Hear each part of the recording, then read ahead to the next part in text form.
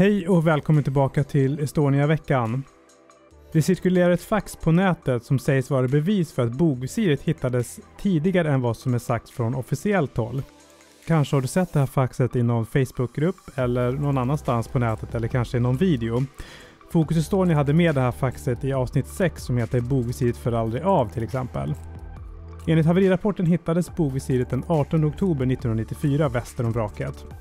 En månad senare, den 18 november, bärgades visiret och fördes till Hangö i Finland. Bärgningsoperationen utfördes av det finska fartyget Nordica och med assistans av det svenska fartyget Furusund. Men vad är det då som står i det här faxet som bland annat Fokus Estonia påstår visar att man filmade bogvisiret och rampen redan den 10 oktober, alltså en vecka innan man ser att man hittade visiret? Så här står det i faxet. Börje.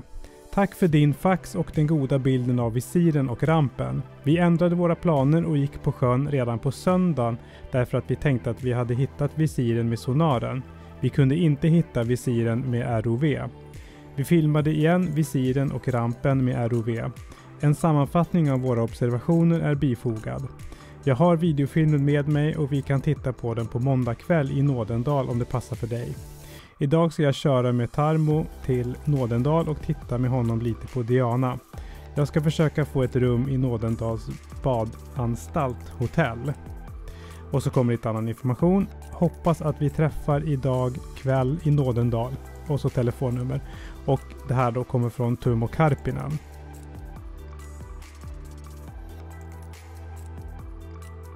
Och det som är intressant är att det står att en skiss av observationerna är bifogade i faxet. I Fokus Estonias video är den sidan inte med, alltså den bifogade sidan. Och varför de valde att inte ta med den kan man fråga sig. Faxet med bilaga finns på Estonias samling för alla tittar på, så det är ju lättillgängligt. Men jag tänkte att vi skulle kolla på den bifogade bilden. Och den här bilden visar alltså förskeppet och skadorna som finns.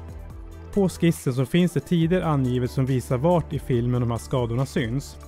Och videon som man utgår ifrån när man har gjort den här skissen finns också den tillgänglig på Riksarkivet om man skulle vilja se hela. Det är den här bilden som ligger till grund för den bilden som finns i haverirapporten som visar skadorna på förskeppet och rampen. Men i texten står det att man filmade visiren och rampen med ROV.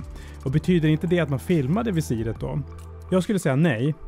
Jag tror helt enkelt att det handlar om ett skrivfel.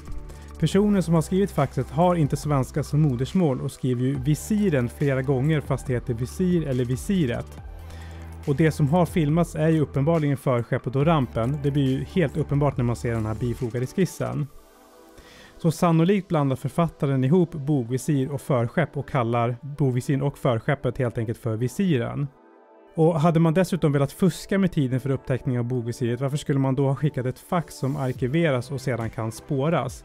Borde man inte ha skött det via telefon eller på något annat diskretare sätt? För att sammanfatta skulle man kunna säga så här. Det här faxet handlar om förskeppet och rampen och vilka observationer man gjorde när man filmade det den 10 oktober. Man hade fortfarande inte hittat bogvisiret utan det hittar man då, som det står då, den 18 oktober, alltså ungefär en vecka senare.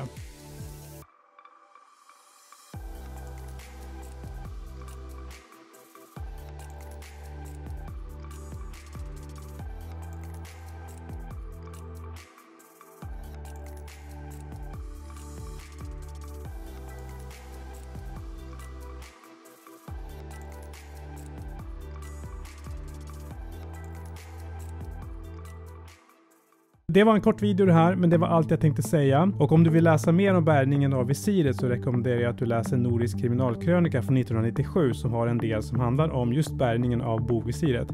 Och där framgår det att det var ett väldigt omfattande arbete som var långt ifrån lätt.